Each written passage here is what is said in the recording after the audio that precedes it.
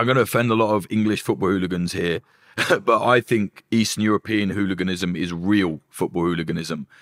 Getting smashed with a big fat belly and doing 15 lines and like glassing some 18-year-old, which we've seen with like a lot of old school football hooliganism in England, is not really, I'm not that interested in it. Eastern European is like, they all go MMA. They're all like, most of them are like straight edge. They don't drink, they don't smoke, they don't do drugs. You know, they're like fucking machines, and they're good at combat. They do Muay Thai. That to me, I'm fascinated by that. Not to say that, I shouldn't say it's not real hooliganism, but I think now that the old British style has died, that is what is real now.